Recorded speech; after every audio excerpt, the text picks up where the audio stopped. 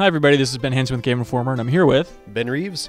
So there's a game here at the Nintendo Switch event that didn't get a lot of screen time during Nintendo's live stream, but it's not Nintendo's Bill Trinan saying like, hey, don't look past this game, you should definitely check it out.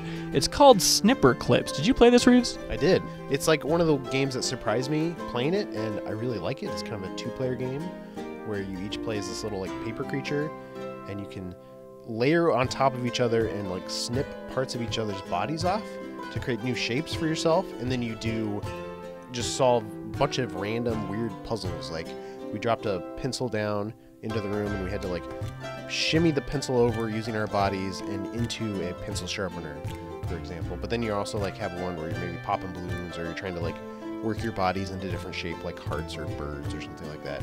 It's actually surprisingly fun. Yeah, it's gonna be.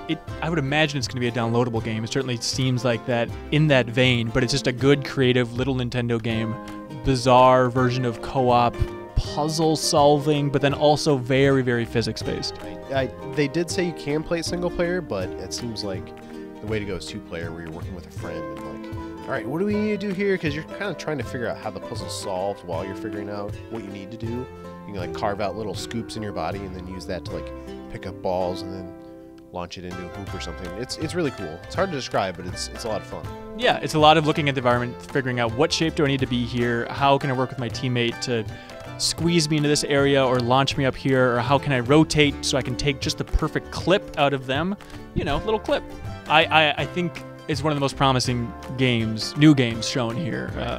And in terms of like the big gimmick that the Switch has in terms of like separating your controller and you each having like turning one controller into two, like that's seems like the best example of like games that can do that well. And like you have one half of the controller feels fine and you're doing like goofy fun stuff, and you can play wherever you want. You can go to a cabin with your family and have this out, or on a plane with a friend. And they get trapped in that cabin and have to eat them. That's right. If you run out of food, what else are you gonna do? No, it's a good avenue just for Nintendo to keep volleying in variety, level after level, because every one that we play in the demo, at least, is pretty different. So it's a good avenue for them to be creative. Cool. All right, so keep your eye on SnipperClips. Yeah, definitely check it out.